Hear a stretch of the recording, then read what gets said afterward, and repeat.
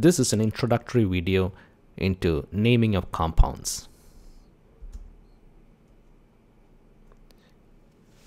We will be naming molecular compounds or covalent compounds in this video.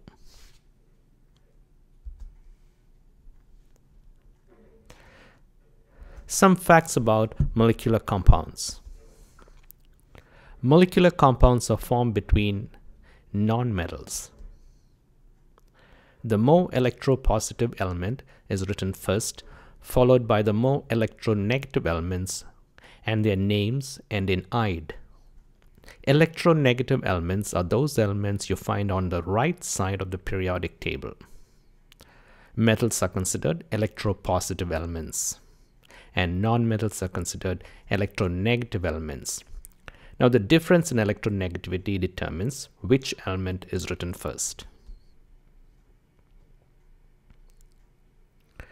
The number of elements present in the formula of a molecular compound should be indicated.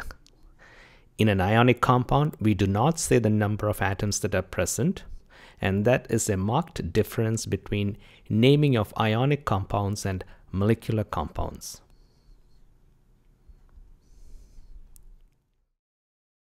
The Greek prefixes that we use to indicate the number of atoms is given next. It would be a good idea to learn these prefixes as they come in handy for naming not only molecular compounds but also organic compounds later. If you have a single element, it's called mono.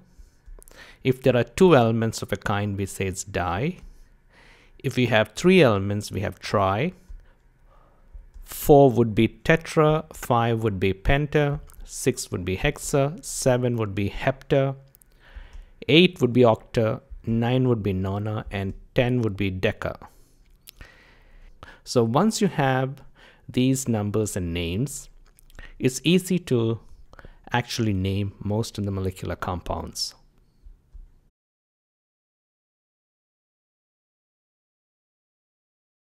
The first compound that we are going to name is a compound formed between carbon, or rather one carbon atom and two oxygen atoms.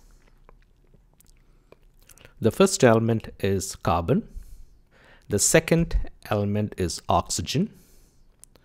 And when you have two oxygen atoms, you have the number di that becomes the prefix to oxygen. But as usual, the non-metal or the second element always has an ending of "ide". Therefore, it becomes dioxide. So the final name of this compound will be written as carbon dioxide.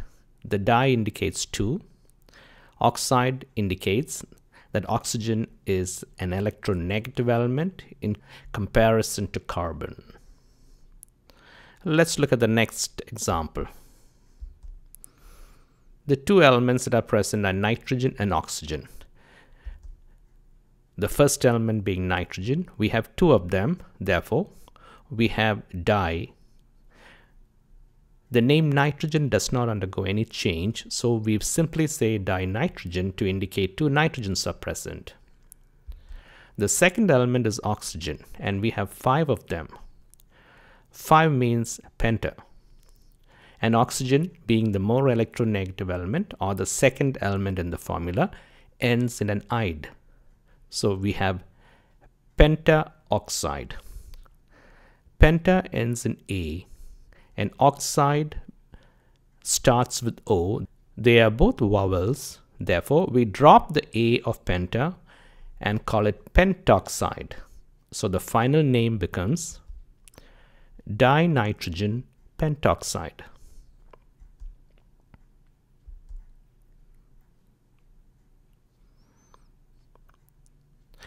Let's look at the next example. It's a compound formed between phosphorus and oxygen. We have 2 phosphorus, that indicates diphosphorus. 5 oxygen, 5 is penta, and oxygen ends in oxide. So the final name of the compound would be diphosphorus pentoxide.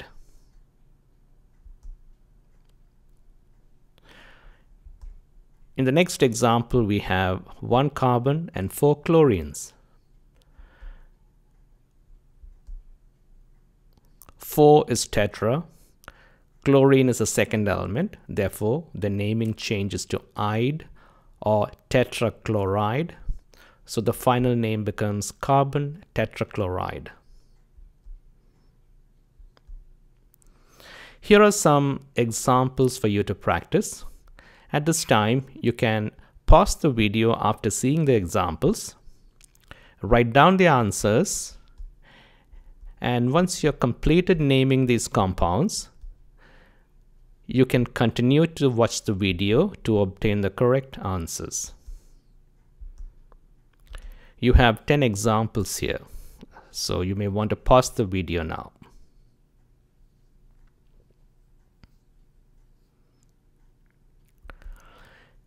Here are the answers to your examples. Phosphorus pentachloride, the sulfur tetrafluoride, boron trifluoride, silicon tetrachloride, dinitrogen trioxide, oxygen difluoride, phosphorus tribromide, sulfur hexafluoride, carbon monoxide, and dihydrogen monoxide, or commonly called water. There are a number of compounds or molecular compounds which we still name using trivial names or the ordinary names. Some examples are methane, which is CH4, ammonia, which is NH3, and water, which is dihydrogen monoxide. That's it for now.